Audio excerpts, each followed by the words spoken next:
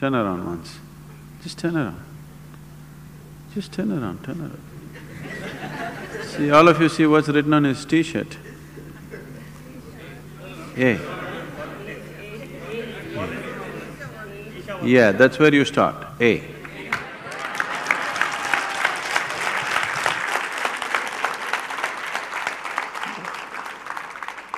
Don't start with Z, A. You must start with A. A means it's a beginning, isn't it?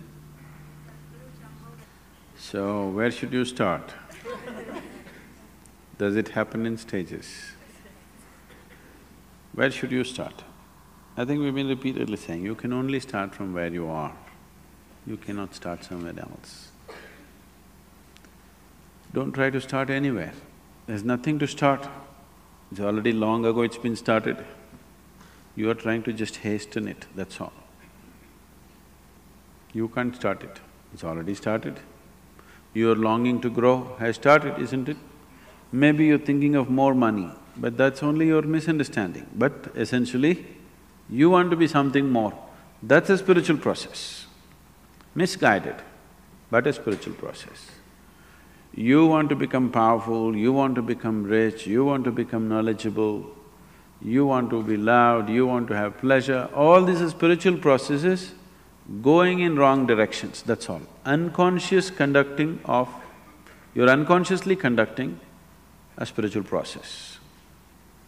If you conduct anything unconsciously, you may flounder every step, maybe off the mark, isn't it? If you walk… now if I tell you, drive home with your eyes closed, before you get out of the parking lot, you'll be in quite a bit of mess, isn't it? So now, don't try to start anywhere, just become more and more conscious. As you become more conscious, it will naturally find its way. To be conscious, to be aware, what it means. If you try to be aware, you cannot be aware. People are always mistaking mental alertness for awareness. Mental alertness will enhance your ability to survive better. You can survive better with mental alertness. But that is not awareness. Awareness means, right now are you here, right now? Yes. Do you know that you're here? Yes. That's awareness. You're aware, that's why you know that you're here. Otherwise you would not know. Suppose you do not know that you're here, isn't it? If somebody… you know. So someone is dead, poke, no awareness. Someone is asleep, poke, immediately there. Now you don't have to be poked, still you are there. So what I'm saying is, your awareness anyway is coming in different stages. Have you noticed at different times of the day you're in different levels of awareness? So it can be heightened. What is needed for survival naturally happens. Even when it comes to survival mode, not every individual is alert to the same extent. Now you're driving on the street, not everybody is alert to the same extent, it's a survival process, driving. But not everybody is alert to the same extent. So even in the survival mode, not everybody is alert to the same extent, and that can be heightened. If you heighten this awareness continuously, a point will come where it's no more about survival. Something that is not needed for your survival will also come into your awareness. When that comes into your awareness, that which is not needed for your survival is bound to be a dimension beyond the physical. So when that comes into your living experience of life, you're on. Very simple.